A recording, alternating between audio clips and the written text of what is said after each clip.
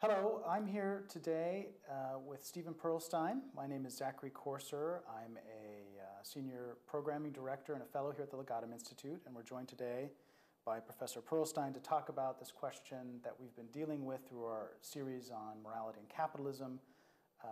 The question today is capitalism moral? And I'm very honored to have Professor Pearlstein with us today.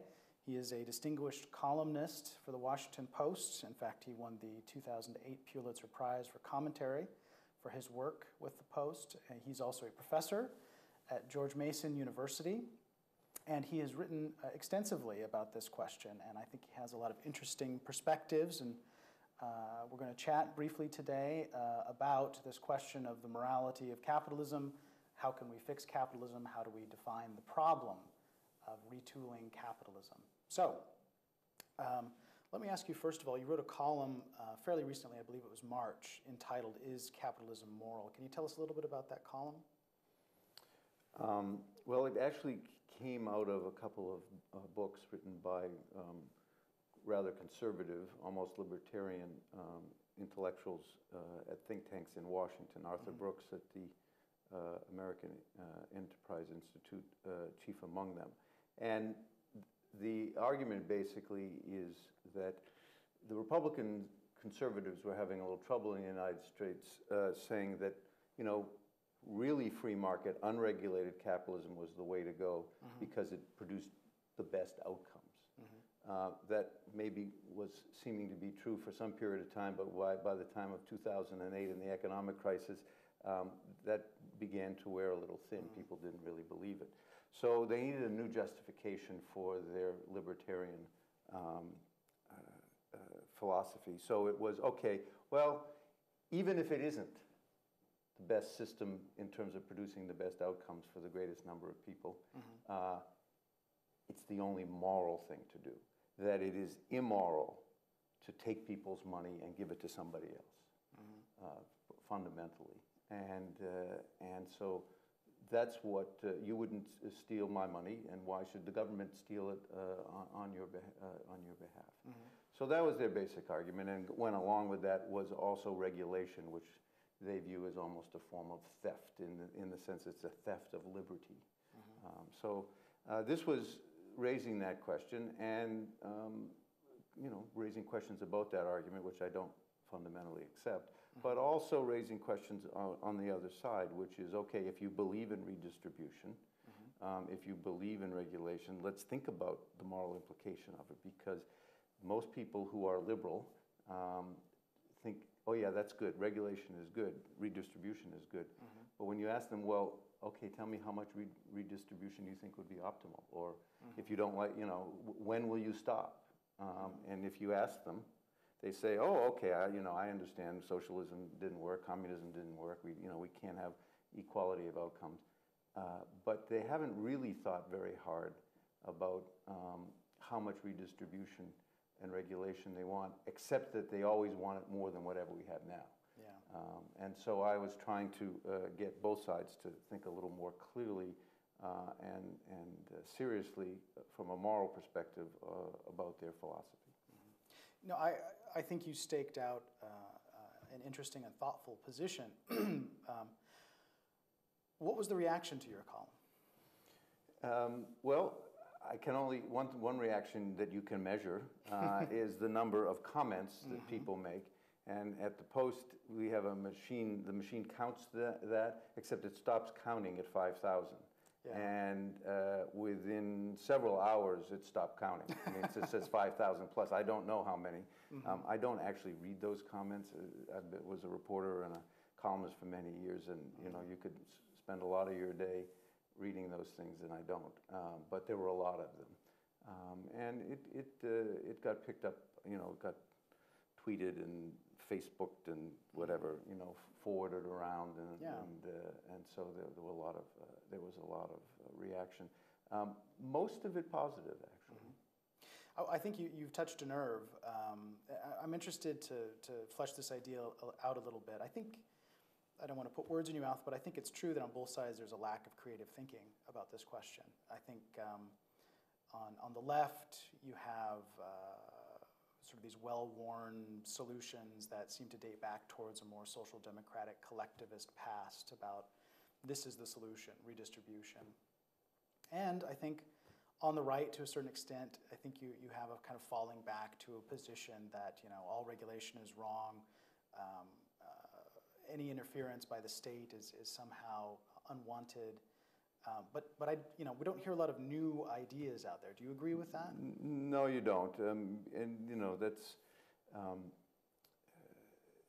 part of these things get rather stale and talking about. Arthur Brooks at AEI is actually, I think, quite good on this. And he does acknowledge, for example, the standard argument is we don't believe in equality of outcomes, we believe in equality of opportunity. That's the standard conservative approach. And so, and they are somewhat principled about that. But it's up to a point. They have two problems. Number one is equality of opportunity. So, we should have public schools. Okay. Well, should you have public universities? Should you have public kindergartens, or just K through 12? Well, they start to limit it. Should you have public recreation programs? Should you have graduate school be for free? There's lots of things. Should people, if you want equality of opportunity, should some people get to send their children to exclusive private schools that seem to be better? That gives them a higher opportunity. Well, if you say that they should be free to do so, then you can't really argue that there's equality of opportunity. That's just in the education realm. What about health? Health and medical in this country, the United Kingdom. Obviously, everyone gets a minimal level of health care, but in our country, that's not true. And health has something. Health, particularly of young people, has something to do with their success later in life. We now know in nutrition, so is that equality of opportunity? So it's one thing to say everyone can compete in the marketplace; it's open to everybody, but is that really equal opportunity? So that's one of the problems that the conservatives have is that they haven't, I don't think, thought hard enough about equality of opportunity. But the second and the bigger problem that they have has to do with an assumption that because the market is generating certain outcomes, because you earn $2 million and I earn, or 2 million pounds and I earn 20,000 pounds, that the market has accurately reflected our worth, what we contribute to the economy, let alone to the society, just even to the economy. And in the days when we were both, farmers, okay, independent farmers, okay, what you produce is what you produce and what I produce is what I produce. We both had the same weather, we both, roughly had the same land, and either we worked hard or were smart or not, and you were better than me. But to say that the distribution of income today reflects solely people's marginal product is sort of absurd, that as anyone in an organization who works in an organization knows, because there's lots of things having to do with power relationship and laws and regulations and norms of behavior that determine in an enterprise how the money is distributed. And those things are not totally just sort of market, that there's always rules and regulations and norms that go into how that's distributed. And in certain cultures and certain places, it's distributed much differently than in somewhere else, even within a market system. So there is no pure market distribution, but they sort of believe that there is. And they sort of forget that any economic system, any market system is embedded in a social system, and that social systems are different. And so you have to look at those social systems and not simply, well, the market determined that you're worth 2 million and I'm worth 20,000. No, a lot of things went into determining that distribution that were not handed down, by God. Interesting. I want to talk briefly about another column you wrote in August of last year called "Can We Save American Capitalism?" And I thought it was an interesting look at where we can begin the process of, as you called it, retooling capitalism. And you raised 2 points that I wanted to talk about in particular. One was the question of social capital and the idea of who or what capital and capitalism are serving. That's on one hand. And the other, the role of trust in this society of a free market or a market society of capitalism. The role that trust plays in terms of the operation, the fair operation, or the possibility that capitalism can work. Well, I think in a sense those are almost the same points. Economists are very comfortable talking about physical capital, their financial capital, their human capital,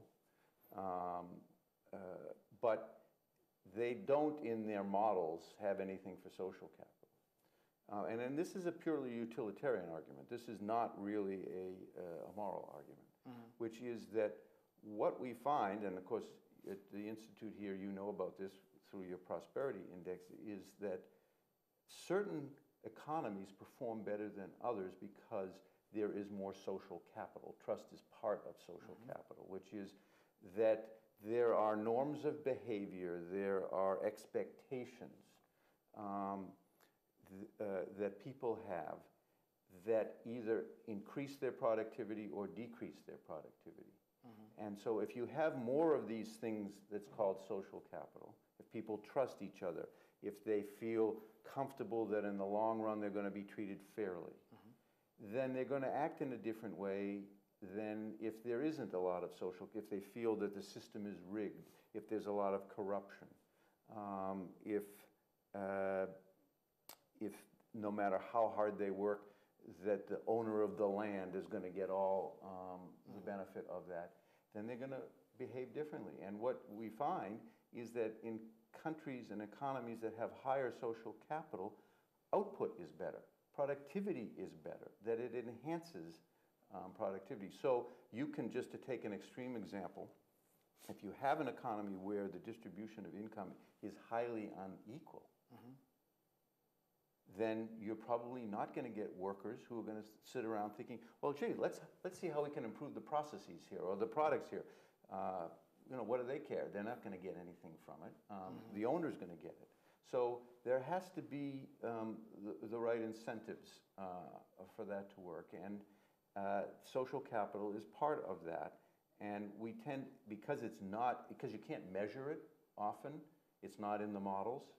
And so people who do models tend to ignore it and say that this is all that matters. Or it doesn't matter that incomes are unequal, for example, or are becoming highly unequal or skewed.